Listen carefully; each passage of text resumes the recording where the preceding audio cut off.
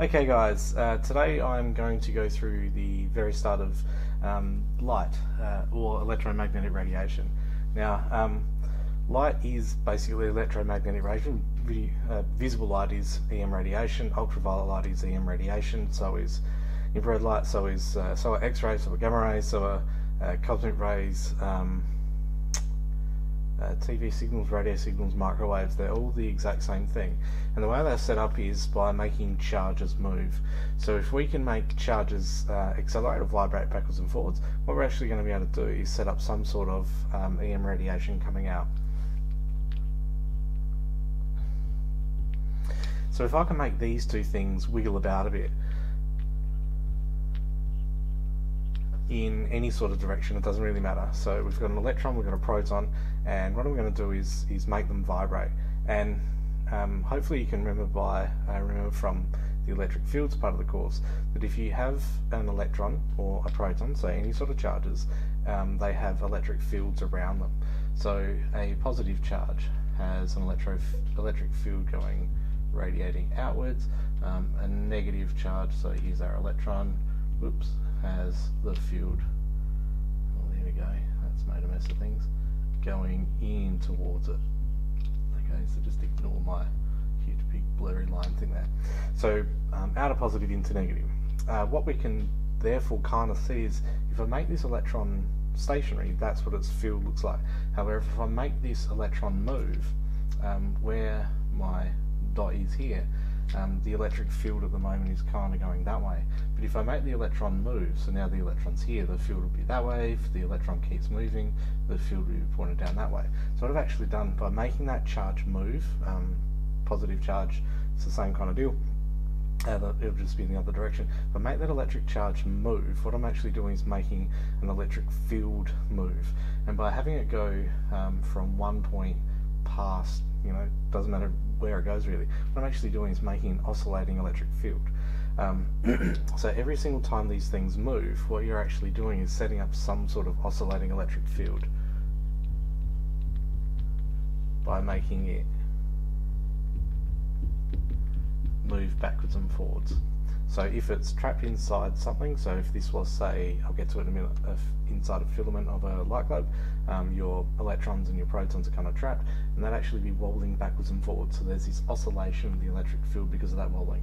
So this electron might move from here to here to here, and then back again. So at this point, now field changes direction and size because it gets closer and further away and all that sort of stuff. So we get this oscillating electric field. Now remember that the magnetic field is perpendicular.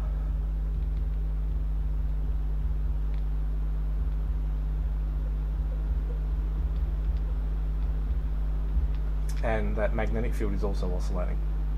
So electromagnetic radiation is essentially two fields oscillating at right angles to each other. So remember the right hand rule, or the right hand rule, depending on what the camera's doing at the moment.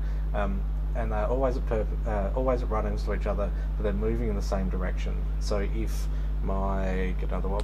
this was my electric field going up and down, orange is my magnetic field going side to side, they would both be coming into the screen, or out of the screen in terms of you guys. So it would be moving in that sort of direction. They're both going in the same direction, even though one's going up and down, one's going sideways. The waves are both propagating through space in the same direction. Now,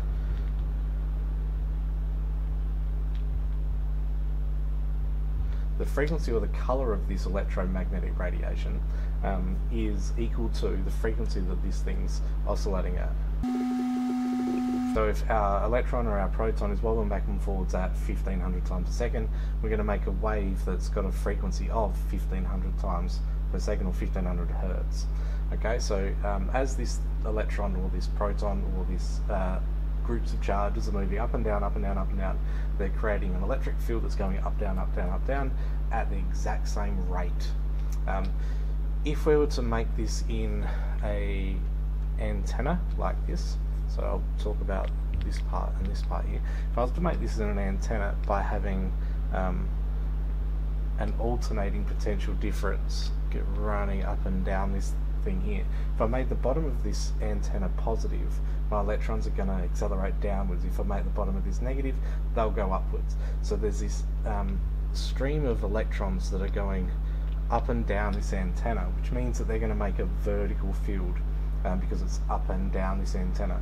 The electric field won't go sideways, it will only go up and down this antenna, which means that we'll end up having this sort of wave propagate out of that antenna, kind of like this, at a speed of c is 3 by 10 to the 8. So speed of light, c, 3 by 10 to the 8 meters per second, and our wave is going to go along like this. Now, we talk about that wave being plane polarized because its electric field is only in one direction, not all of the directions, which means that its receiving antenna can only be in that one direction. So imagine if I had my electric field going up and down like this, but my receiving antenna was like this. So the electric field would go up and down that receiving antenna, but that's not making electrons flow to the, I guess, the pickup of the detector down this end.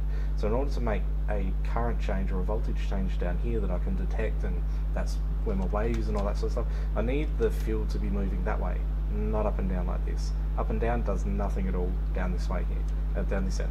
So if I send this wave across like this, what that electric field will do, so the electric field is the wave, going past my antenna, it will start to make the electrons in this antenna move up and down as well. So if I have the direction of my field is up at the top here, remember electrons go against the field, the electrons will start to run downwards. If I had this part of the field gets to here, then my electric field would be that way, and at that point, and then my electrons will start running up and down. So all of a sudden we set up, or we generate, I guess, a positive or a negative terminal down the bottom, or a positive voltage, negative current, negative current, which is an alternating potential difference, which is received as this radio signal. The exact same frequency is here. It picks up all the information. It's lots of energy generates this, and it spreads out radially. Not much energy reaches this one, so sometimes you need a booster depending on where you are. Now, city and country TV networks or TV stations understand this idea, so that the city ones might be orientated vertically, the country ones are horizontally, so they don't interfere with each other. Okay, so we don't have this constructive or destructive interference thing happening. That's in a video coming later. In a filament, what we end up doing is having a coil of wire like this inside some sort of globe like this, and what we're doing is passing a whole bunch of electricity through this globe, and it heats it up. It heats it up so that it glows, and it glows because it's giving off visible EM radiation. Alright, it's also giving off some non-visible, which would be infrared. It's probably giving off a little bit of non-visual, which is ultraviolet, but a lot of what it's giving off is also this visible electromagnetic radiation. Now, the colours that it's giving off, Roy G. Biv, because some of the particles in this filament are vibrating really, really fast. So it's kind of the BIV end of the spectrum, and some of them are vibrating slower, so they're closer to the red end of the spectrum. And you have this mix all through, and it ends up looking kind of like white light.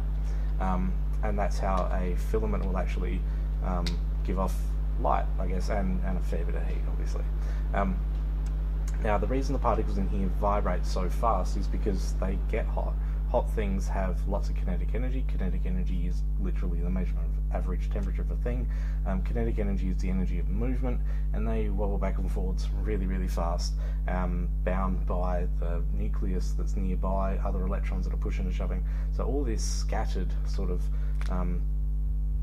up, down, sideways, diagonal, all this sort of stuff, all of these give off different speeds, different directions, a whole bunch of scattered light, lights up a room, and it's really, really inefficient, but also incredibly cheap to manufacture, and also very, very handy. Okay, in the next video we'll talk about how this process and this process impact on this idea over here, this interference. Okay, thanks guys.